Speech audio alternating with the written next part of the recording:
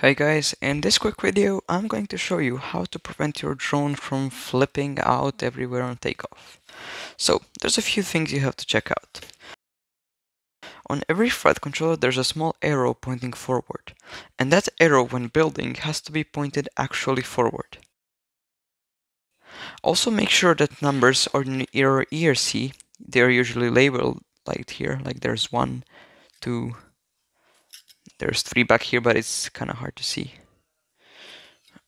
There's 3 back here. And then there's 4 up in here, which is impossible to see. So 1, 2, 3, 4. Make sure that motor 1 is the back right one, the motor 2 is the front right one, the motor 3 is the right back one, sorry, left back one, and the motor 4 is the front left one. Another thing to check is to make sure that your motors are spinning in the right direction. So this motor has to be spinning. So these two motors have to be spinning the same way, and these two motors have to be spinning the opposite way. So there's two ways you can configure your drone. There's props out, which is how this drone is configured right now, and that means that the propellers are spinning like this, and they're like on the back of the drone they're spitting the air outwards, and on the front they're like pushing it out forward. But there's another configuration which can be done, which is called props in, which is the standard configuration actually, and it is where the drone is pulling the air in from the back and pulling the air in from the front. So just make sure motors are spinning according to that. Now in Betaflight, I will show you how to check for your motor spinning the right way. So first of all, you're gonna have to get a USB cable. In my case, it's a USB-C, and just plug it into your flight controller. It's probably gonna be the only USB port in your drone, and it's usually a small board situated in the center of the drone. So after you plug your flight controller in, now we're gonna go over to the PC and let me show you how to do everything. Okay, so now that we're in the computer, we're going to open Betaflight and select the right COM port for our drone. In my case, it's COM5. So when you connect, you're going to be greeted with the Setup tab. Now, the first thing to check, remember those two motor configurations I was talking about earlier?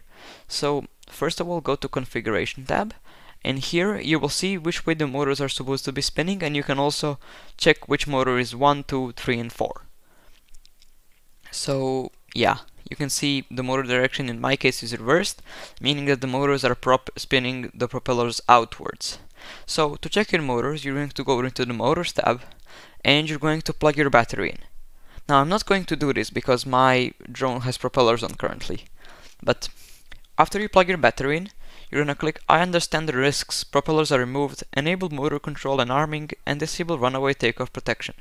This is Betaflight's way of you signing your life off in case something goes wrong. For example, if you're doing this with props, I strongly suggest not to do that. So after checking this box, you're gonna just click on the master slider and use your arrow key on your keyboard to get the motors barely spinning. After you see the motor start spinning, you're going to basically evaluate which one is spinning the right way and which one is spinning the wrong way. So you can see on this preview here which motor is supposed to be spinning this way, and this arrow here is the front pointing to the camera of your drone. So just make sure all of your motors are spinning the right way. If they are spinning the right way, we will talk about how to put your propellers on properly. In case your motors are spinning the wrong direction, you're going to go to one of these two links in the description below. One of them is for BLHeli S ESCs, which is this one, and the other one is for BLHeli 32 ESCs, which is this one. In case you have BLHeli 32 ESCs, you're gonna go to the first link down here, and you're gonna download the one for your software. But I don't have BLHeli 32 ESCs, and the process is quite similar, except that the interface is a little bit different. So you would just click Connect, Read Setup, then you're gonna select the individual ESC you want to change, and then you're just gonna change the motor direction and click Write Setup, and just disconnect then. But since I have BLHeli S ESCs, I can show you in BLHeli S. So you're gonna go down here to the latest version, to the assets, and you're gonna download the one for your computer. I have Windows on my computer, so I'm gonna download the Win32, and I'm gonna save it in my programs folder.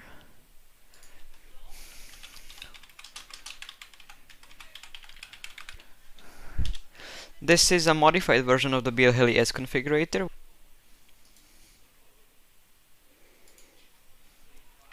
So now you should extract this file and then delete the old zip file.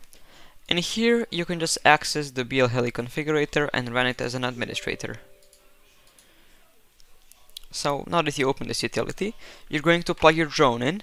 Make sure while doing this that Betaflight is closed. So I plug my drone in now, and as you can see it's immediately recognized. Then you click connect, and now make sure your propellers are removed. So click connect and then plug your battery in. So let me just plug my battery in. Here my battery is plugged in, and then click read setup. Then here you have your ESC's direction here, and in case one of your motors needs reversing, you can see the motor number here, and you're just gonna click here on normal and click it to reverse. Do not touch the bidirectional and the bidirectional reversed options, because they might cause you issues. I mean, they would definitely cause you issues if you select them without knowing what you're doing. So you should use normal or reversed, and just reverse the motors that need to be reversed. And after finishing this, click write setup. After it says here writing setup completed successfully, just click disconnect and your ESCs are going to beep. Then you should go to check the motor direction in Betaflight again. Now that you have figured out your motor direction, your flight controller orientation, your motor mapping, which is the motor numbers, and if you're running props out or props in, we are ready to put the propellers on for the first time. So, to put propellers on, you're always gonna get your quad and look at it from the front or the back side, depending on which propeller you're putting. So, every single propeller package has two types of propellers. You're gonna have one that's supposed to spin clockwise, which is this one. So, this one is supposed to spin clockwise to make thrust. And if you think about how a propeller works, it basically works that it takes incoming air and reflects it downwards. So you're just gonna see which way the blade is tilted, and you're gonna see which way it has to spin for the air to reflect downwards. So in case this propeller has to spin this way, which is actually just clockwise. Also, I get asked a lot, which is the right way to mount your prop? Is it this way or this way? Well, on this propeller it's quite easy because it has a lot of markings on the top. But some propellers are not gonna have this, and they might have just a small number, like this one here, written on the top. That number always goes facing forward. So now, depending on your drone or setup, if you're running props out or props in, you're just gonna do depending on that. In this case I'm running props out, so the clockwise prop goes on motor number 2, which is the front left one. Sorry, front right one. It's getting me confused too, so it's not easy to mess up. And here we have a counterclockwise propeller, so we can see to reflect air downwards it has to spin this way, meaning it's counterclockwise propeller. And to spit air outwards, it needs to go on this motor right here. So they're both spinning this way when the drone is running. And now to tighten your motors, it's convenient to have a prop tool. This is a 3D printed one, and you're just gonna tighten your propeller until it feels snug that you cannot really simply move it by hand. So don't be too shameful. On a 5-inch drone with the large thread, it's really easy. It's really hard to break the thread. So just hand tightening it with such a tool cannot really do any damage. Also, if you're using a wrench or pliers, try to make sure you're not doing it too hard, because that may break the propeller shaft or make the propeller very hard to remove later on.